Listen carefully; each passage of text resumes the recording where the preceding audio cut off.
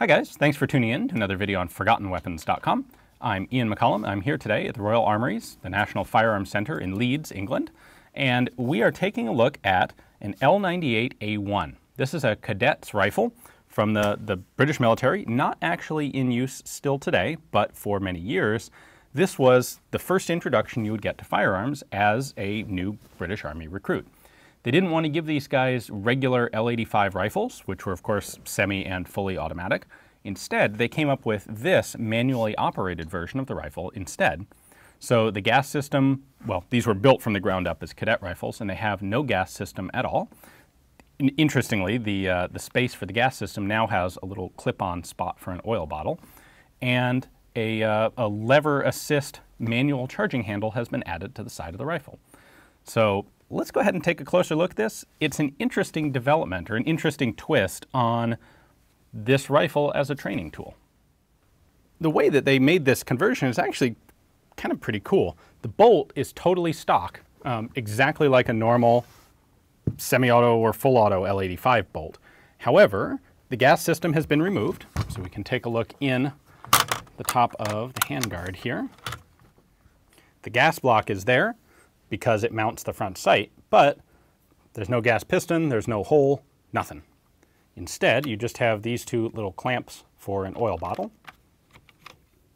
Then, to charge the rifle, you have a charging handle located up here on the front, and this cams against a block right here on the front of the receiver to give you a bit of primary extraction so that if you have a stuck case, it helps pop it out.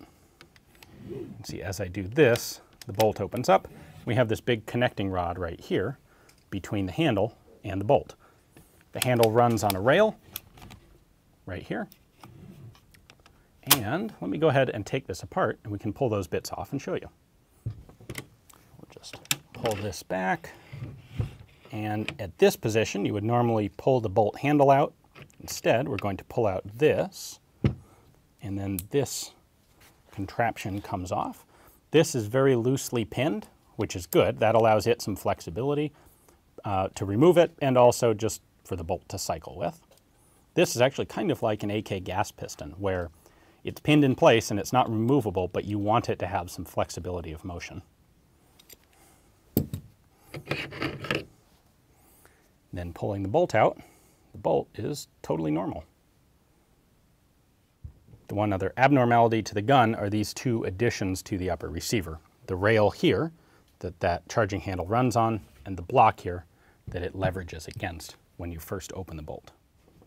Now we also have a specialized type of iron sight on the rifle.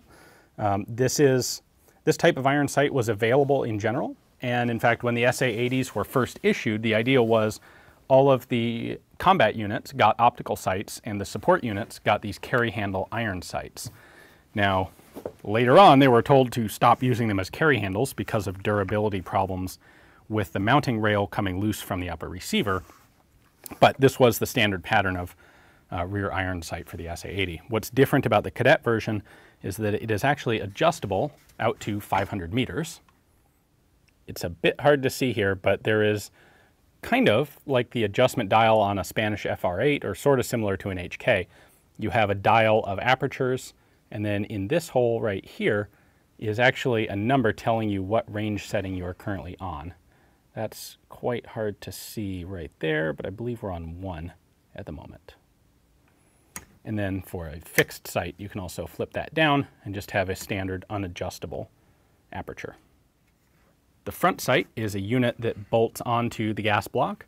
This is a standard front sight, which you would use with a regular SA80 iron-sighted rifle as well. And that's adjustable for elevation, for zeroing.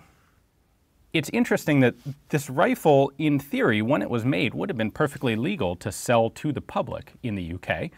But of course, at the time, the Enfield factory was in the process of shutting down, and firearms legislation was increasing.